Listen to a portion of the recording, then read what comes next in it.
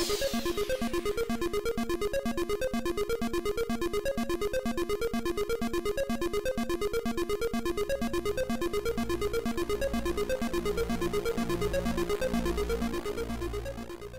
everyone, Dart here from Linux Renaissance. Debian 13 Trixie has landed, and if you're still, on Bookworm, this upgrade is going to feel like jumping from a trusty old bicycle, to a finely tuned electric road bike. Same Debian soul, but way, way, way smoother, faster, and smarter. Well, let's break it all down. First, big one. RISC-V or RISC-V 64-bit is now officially supported, and it is not replacing your Ryzen or Intel rig anytime soon, but it is a big leap for the open CPU future. And for your current hardware, security just got beefier. On AMD 64, you now get Intel CET for control flow protection. On ARM 64, pointer authentication, PAC, and branch target identification, BTI, all working quietly in the background to make exploiting vulnerabilities much harder. Installing Debian just got more futuristic. Yes, HTTP boot is here. So if your firmware supports it, you can install Debian straight from the internet. No USB needed. Smaller refinements. Romanian and Polish manual pages now look properly formatted. And cute web engine apps like Falcon, Hello Falcon, have fixed spell checking thanks to Hanspell BDIC support. Under the hood, time_t is now 64-bit across most architectures, putting the year 2038 bug to bed. Builds are more reproducible. The binaries you get match the source exactly. Network is fresher too. Curl now supports HTTP 3, and there is a new tool, wcurl, for quick web fetching right from your terminal.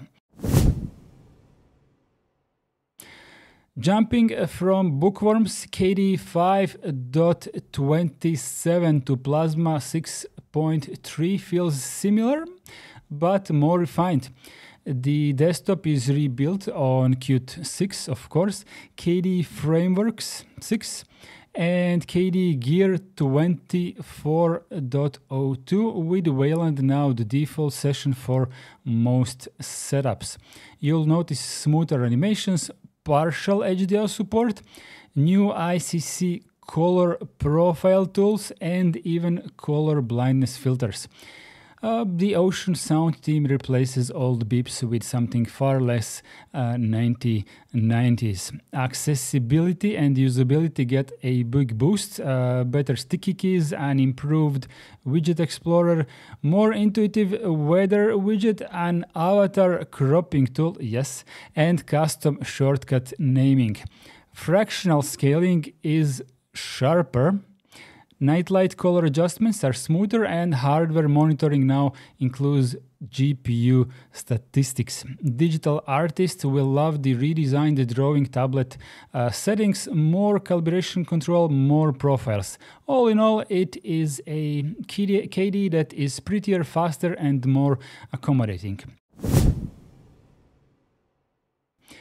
If you have been living in GNOME 43 and jump to GNOME 48 in Trixie, the first thing you'll feel is smoothness, thanks to dynamic triple buffering and better GPU scheduling. HDR support is in, making compatible monitors shine. Notifications are now grouped per app, and the default fonts are upgraded to Advaita, Sans, and Mono for a sharper look.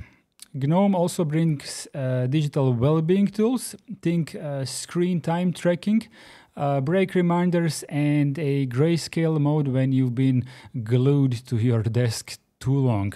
Laptops get battery health charging limits to prolong cell life.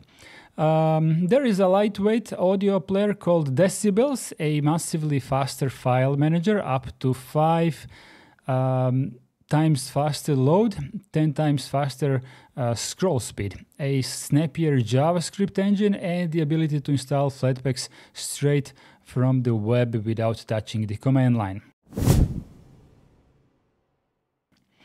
Debian 13 ships with over 14,000 new packages, updates 44,000 of them, and drops about 8,000 of obsolete ones. You can pick from GNOME 48, KDE Plasma 6.3, XFCE 4.20, LX Qt new version, LX DE, and stuff like that.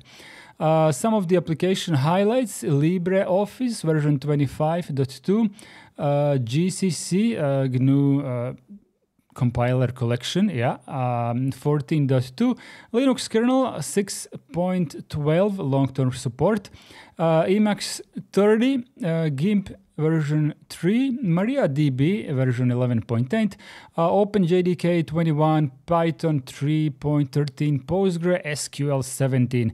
Whatever your workflow, Trixie is fresher across the board.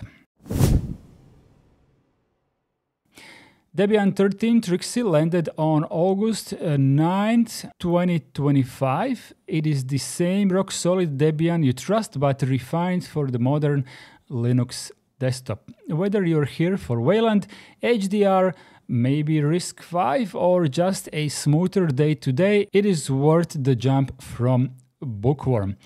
I'm Dart from Linux Renaissance. See you in the next one, and remember, apt get moo.